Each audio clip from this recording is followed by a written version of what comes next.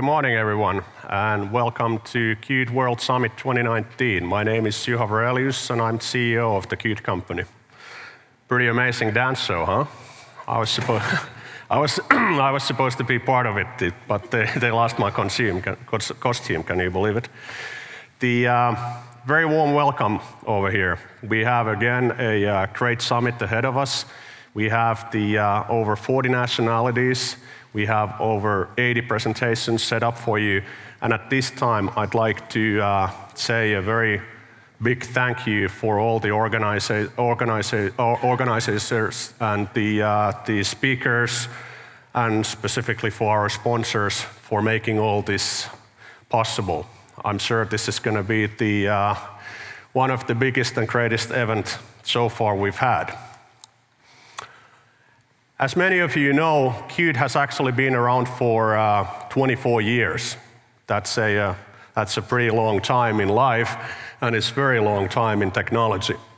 Many bubbles have been blown, and many bubbles have been burst, and blown again, and burst again.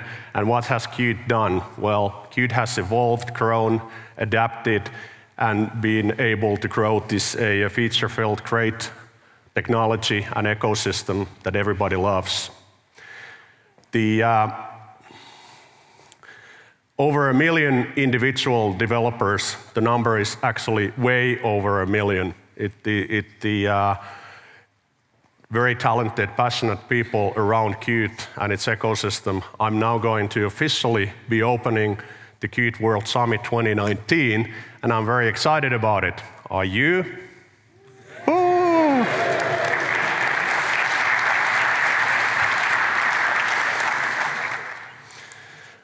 Well, we wouldn't be here without a very great partners we have in this ecosystem.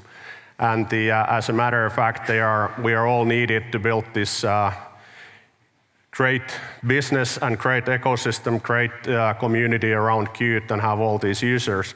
And at this moment and this point of time, I would like to celebrate together with you one of our partners that's been actually around for many, many years. As a matter of fact, is now turning 20, i.e. is no longer a teenager anymore. And well, visually, you have different partners over there on the logos, but can you guess who is turning 20 this year? KDAP. Let's give a great round of applause for KDAP.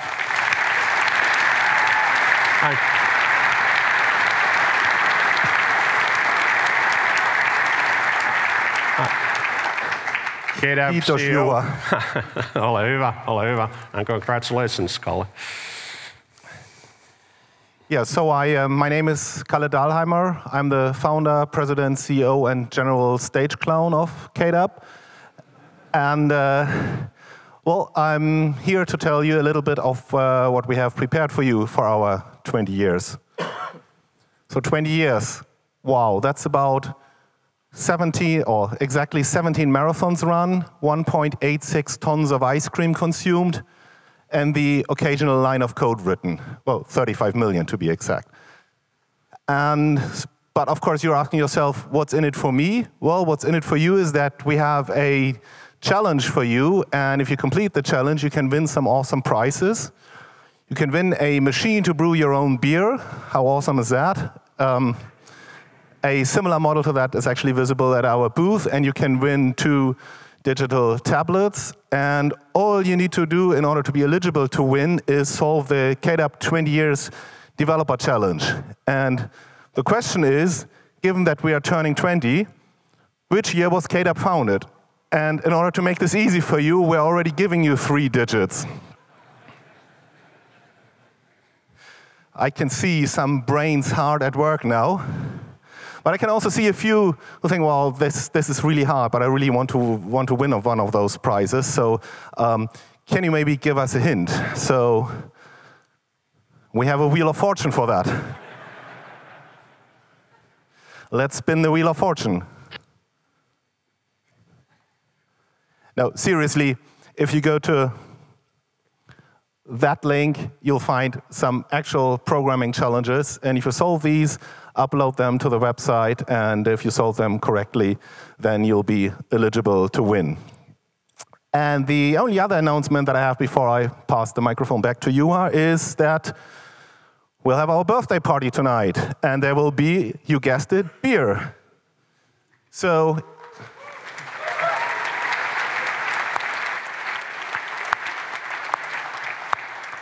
yeah, I knew that would draw an applause. So find me tonight at 5:30 and I'll pour you a cold one. We have other Canadians too who will pour beer, but for them the challenge will be whether they pour more than they consume themselves. So join us for the party tonight at 5:30. Thank you, Juha. Thank you, Kalle. Thank you.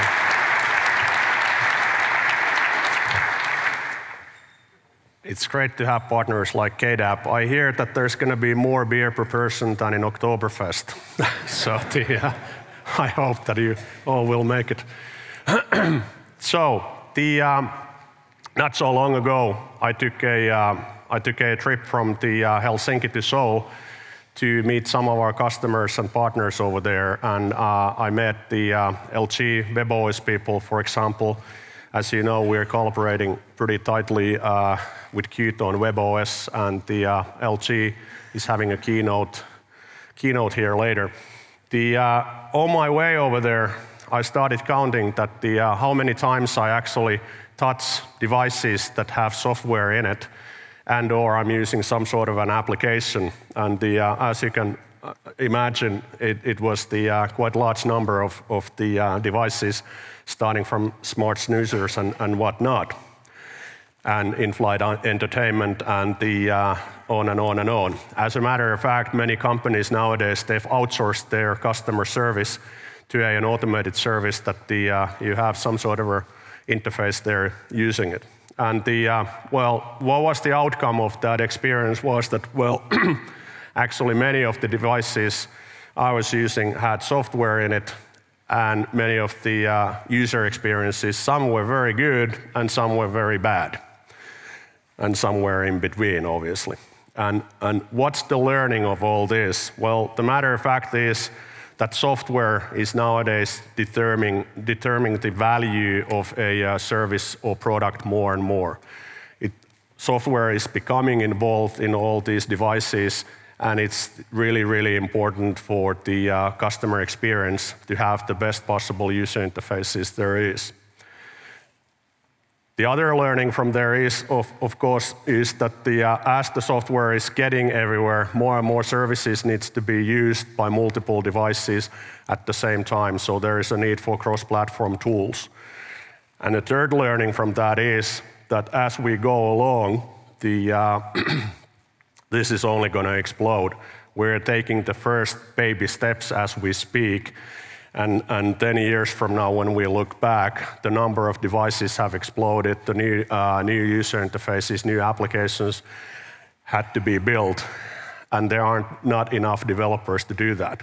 We need tools and frameworks like Qt that can enhance the productivity of the developers.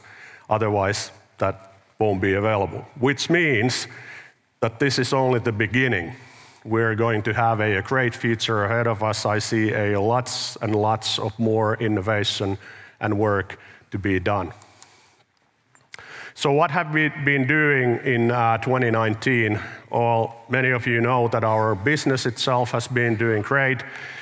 We got nominated on a couple awards from Cisco and Frost & Sullivan. We're going to have a next summit in Tokyo in a few weeks, where we're going to have speakers like Toyota, Suzuki, Nikon, Omron, whatnot. I think it's going to be a great event over there. And we also introduced Qt for MCUs. I'm sure you're going to be talking a lot about that. I'm personally very excited about the fact that now we can get Qt on smaller footprint. We can get Qt on the smaller devices with the less power consumption and less memory. I think it's going to be a huge hit as we go forward. We also opened new offices as the business has been growing. We have new offices around, we opened, I think, India, for example, and Israel as we speak, just to name few. And we hired quite a lot of new people. We hired salespeople on sales and marketing, but we hired quite a lot of technical people as well on consulting, pre-sales, and R&D, which means that the Qt is getting stronger than ever. You might think that you've noticed that our team is superheroes. So you might be wondering that why is that?